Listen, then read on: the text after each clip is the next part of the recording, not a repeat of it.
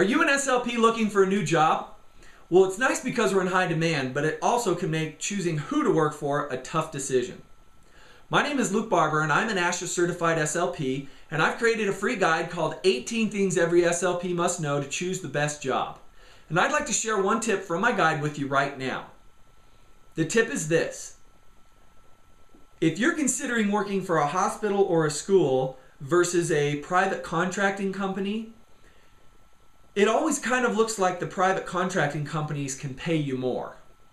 And while that's true, one thing that you need to keep in mind is that if you go to work for a private contracting company, they only pay you for the time that you work.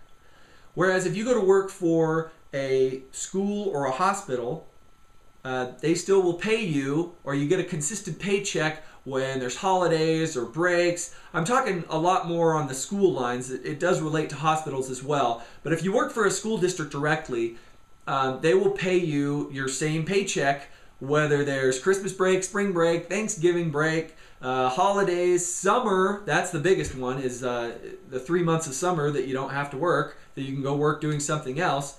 And then the same goes for hospitals. If you work for a hospital, you probably will get paid on some days that are holidays that you wouldn't otherwise if you worked for a private contracting company.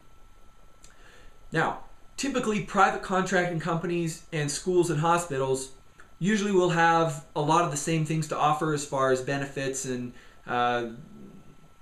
other perks and that sort of thing. So I'm not trying to sway your decision one way or the other. I'm just saying be aware of that, because I think oftentimes it looks like that a private contracting company can pay you more, and they can, but they will only pay you for the hours that you work. They don't ever pay you for any time that you're off for any kind of breaks.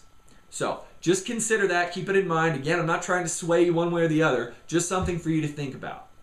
Now, if you like that tip and you'd like to get more, please visit homespeechhome.com.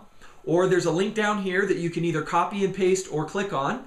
You can copy and paste it in your URL browser, or you can just click on it and it will take you to Home Speech Home, and you will get access to the 18 things every SLP must know to choose the best job. And I'll see you there.